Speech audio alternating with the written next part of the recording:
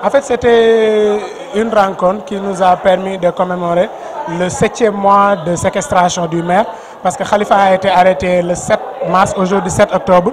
Cela fait 7 mois qu'il est isolé, loin de sa famille, de ses amis et de ses camarades. Nous avons jugé utile de revoir notre dispositif organisationnel et de revoir comment mener le combat, parce que les avocats sont en train de mener le combat judiciaire.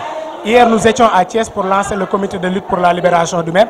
Aujourd'hui, c'était à Dakar de mobiliser les troupes et de les amener dans cette nouvelle dynamique, parce que dès la semaine prochaine, nous comptons descendre au niveau des régions du Sénégal pour la mise en place des comités de lutte pour la libération du maire. Parce que nous pensons aujourd'hui trop c'est trop, et qu'après 7 mois de détention, Khalifa est devenu député.